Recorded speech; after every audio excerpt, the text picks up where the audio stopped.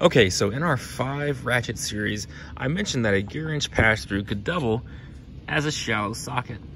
But today, I've got 2 shallow socket sets that we can actually compare it to.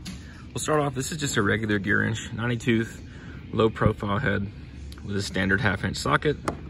This is a gear wrench pass-through with a 1/2-inch socket as well.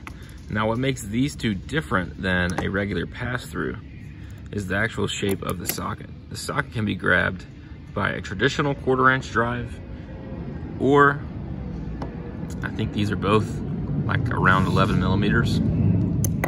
Now what's interesting about this set is that this is a Power Torque from O'Reilly's, and this set with sockets is about $40. If you want to get a Snap-on low profile set, be prepared to pay a lot more than that. However, there are a few differences between the sets I'd like to point out. So if you're just starting out, something like this is great for a low profile. The one thing about it that may get in your way is how big the handle is, and then the curve as well. Sometimes it may come in handy, and sometimes that may actually hurt you. But most of the time when you want to use a low profile ratchet, you don't have a lot of room. So the handle on this one's a lot smaller. Technically you could shave that down and then you'd be fine. When you compare the actual height of the ratchet, the head, the Power Torque is probably maybe 1 or 2 millimeters taller, only because the gear selector switch is a little bit taller. So the forward and reverse switch that engages the pawls on this ratchet is just tall enough to make it stick out past the Snap-on. Let's see if we can get a good shot of that. I gotta put them both down. As you can see, we've got the Power Torque on the right and the gear wrench on the left, and they're basically the same height. I put this ruler behind each of them for scale, just so you can see about how tall they are. So I think the actual ratchet side of the Snap-on is bigger. So for $40, this is definitely a pretty good investment.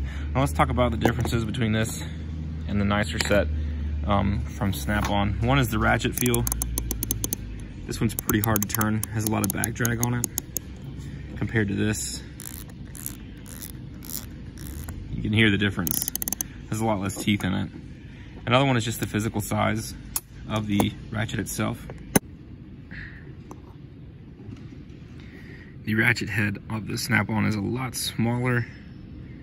Not terribly, but it is a good bit smaller than the Power Torque. So that's 2 examples of a low profile socket set, and I gotta say, for the money, I would definitely start out with that one. So I was actually just looking, and I was able to find this online for like $22 with the socket set. So that's really cheap. So for how low this is and the price, it's a pretty hard deal to beat. And I also want to mention that this is a low profile set from Power Torque. There's the number, and it's actually a 1/4-inch drive body. A lot of the time, if you get a low profile socket set, it may be in a 3/8 style body, which isn't going to do you any good. So for comparison, that's a gear wrench 3/8 pass through next to a gear wrench 1/4-inch pass through. So this is a 1/4-inch low profile setup for $20.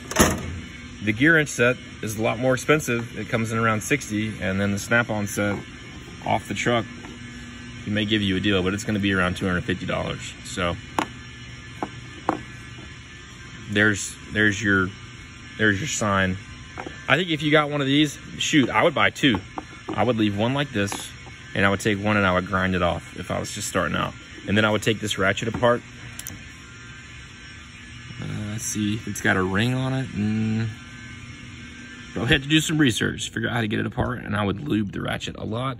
And then I'd put one in a drill and just spin it a bunch of times to make it click and break it in really good. Because this one's about 6 months old, and it's getting some use from its owner. So it's relatively broken in, but that ratchet is just so hard to turn. I wonder when you actually need it, if that's gonna bother you. But there you go. For the money, if you're starting out as an A&P and you want a low profile socket set, go with the Power Torque. You will not be disappointed.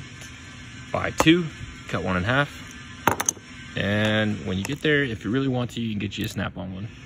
but you don't have to. That's cut. It's the end of the video, cut.